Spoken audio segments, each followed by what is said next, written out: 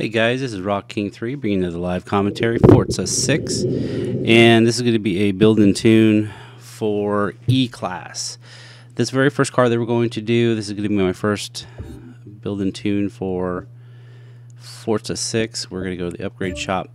This is the Toyota 2000 GT. It starts at mid-ease, and this is going to be for the oval tracks. So this is going to be a very unique build. But we want to get you guys something good to go on E-Class. So engine swap is stock, drivetrain is stock, aspiration is the centrifugal supercharger. Make sure you buy that first. The glitch is still real. If you don't buy it first and you equip it and then unequip it, you can't re-equip it. Alright, let's go down to the engines. Engine, we're going to have stock air filter, stock carburetor, stock ignition, stock exhaust, stock cams, stock valves, stock block, stock pistons. We're going to have the race centrifugal supercharger that is 26 horsepower for 10 PI. We have the race intercooler that is 14 for 3. And then we have the sport oiling and cooling. That's pretty unusual, but you can see we can get a little bit more horsepower out of it. We get 4 more horsepower for that move. And then we're going to have the stock flywheel.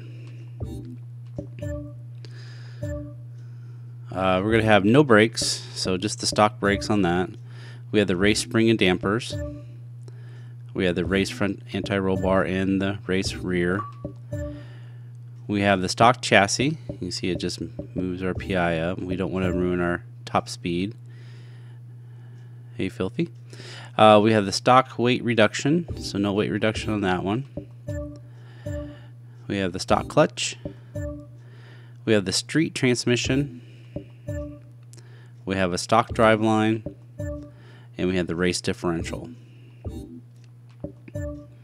For tires, we're going to have stock tire compound, stock tire width in the front, stock tire width in the rear, and we're going to have stock wheels. Aero, we're going to have the Toyota free move front bumper. We're going to have the non-adjustable rear wing, and we have the Toyota remove rear bumper as well. Alright, so that's all the parts. Let's go ahead and go to the tune. This is unusual, the tire pressure. I bumped it up quite a bit. This allows for a couple more miles per hour. 31 PSI in the front and 31 in the rear. The gearing is stock, so no change there. Alignment is going to be pretty flat. We have a negative 0.6 and a negative 0.6, 0, 0, and 5, 0. Anti-roll bars, kind of standard. You have to be really careful with turning in this. You can overturn it real easily. But 19.26 and 22.51 for the rears. Balance the springs out 535.9 and 535.8. Right height at left stock at 4.4 and 6.4. Dampening 10.3 and 11.0. And bump stiffness 2.1 and 1.9. Aero is non-existent, so that is stock. Brakes are stock, so we can't make any changes there.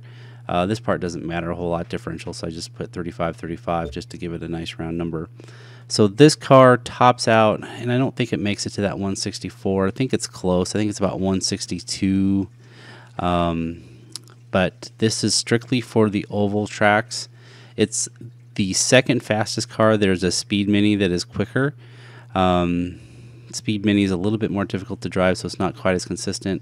If you're driving in multiplayer race, yeah, the Mini's faster, but this one's a little bit smoother. So you can choose which one you want, but this is the one I'm providing with you guys. Thanks for watching. Catch you next video. Later.